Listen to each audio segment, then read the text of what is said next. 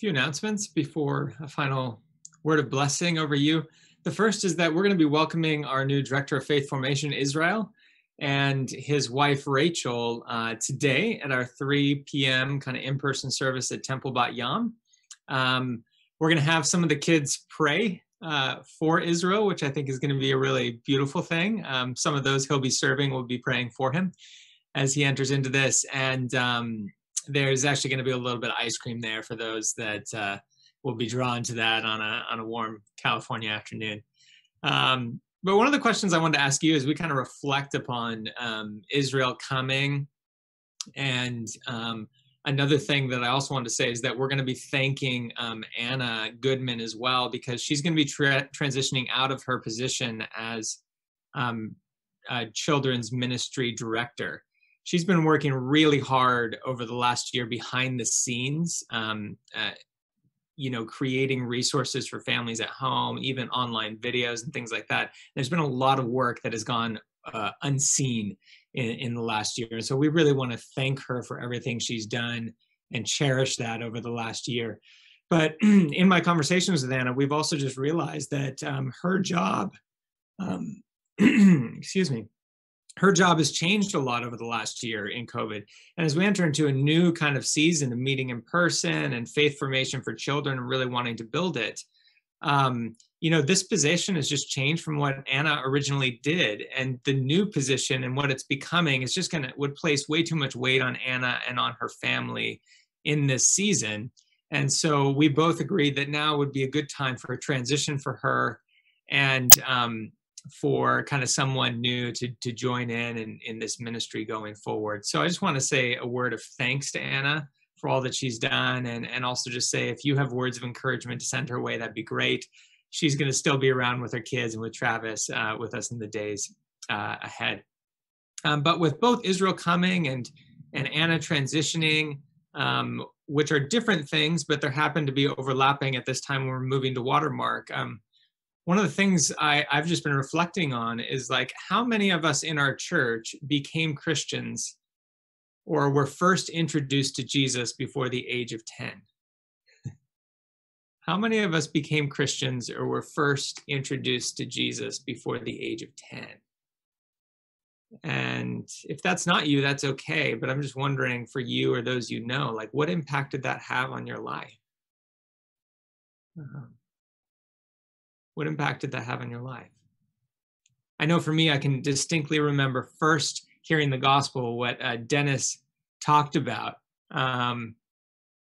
in John chapter 3, verse 16. I first was told that verse when I was 4 years old. And it's actually the verse that led me to say, I want to accept Jesus in my heart. I want to pray the prayer. And then being baptized when I was 10 years old, and just the key people that actually were a part of that formation in the church that I grew up in. And as I'm looking at Holy Trinity moving forward, there are so many things God is stirring in our hearts: a passion for evangelism, a passion for justice, a deep need for rest and restoration, and to be a healing community. But one of the things I dream for us in the months and days ahead is, can we be a church that is attentive to the work of God in our children and in our youth, and where we use the gifts that the Spirit has given us to cultivate and to foster their faith and their lives. So as we think about those things, I would just simply ask you to pray in the next weeks and months ahead. Pray that God would stir in the hearts of people in our church who He has gifted to bless and minister to children. Just pray that God would speak to them and He would minister to them, and that the right people to kind of serve our children in the days ahead would be identified by the work of the Spirit in people's lives. So that's kind of around children's ministry. The next announcement just has to do with the fact that we're moving to Watermark. This is our second to last Sunday at Temple Bat Yam, and doing this online service at 10 a.m. And starting on June 20th, our in-person service is going to be at 2:30 p.m. at Watermark. And then our online stream service is going to be at 2:30 p.m. on YouTube. We're just going to stream that in-person service.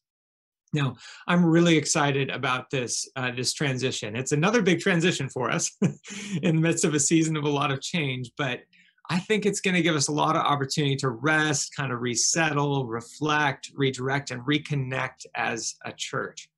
So what we're going to be calling this summer is just Summer Together again. So it was called Summer Together before, as Todd left and before I transitioned on. It was a big period of transition. And this is a period of transition again. So Summer Together. And these 2 weeks, we're looking at what does Jesus pray for us as his church? What's his heart for us as we anticipate this transition on June 20th? And then when we make the transition starting June 20th, I'm going to do 4 weeks of like, what is Jesus's invitation to us? The invitation to rest, come to me. The invitation to reflect, listen to me. The invitation to redirect, follow me. And the invitation to reconnect, love one another as I've loved you. And we want those things, rest, reflect, redirect, and reconnect to be the invitation that Jesus speaks to us over us in the summer. And then we're going to jump into the book of Ephesians and just say, Lord, show us the fullness of your grace according to Ephesians and the people that you have called us to be. And we're going to spend 4 or 5 months just being in Ephesians and saying, Lord, let us receive your grace. Let us become the people that you want us to become. So that's kind of where we're going this summer. And I just wanted to hold that before you. And so before a final word of blessing, I want to remind you that CAP will be online at 11 a.m. on Zoom and a couple members of our prayer team, and they would love to pray for you in this season in confidentiality and trust and peace. If you need to be prayed over and encouraged in God's name, if you need to be prayed for protection from the evil one, sanctification in the truth, please go to CAP and allow her to bless you and to pray over you.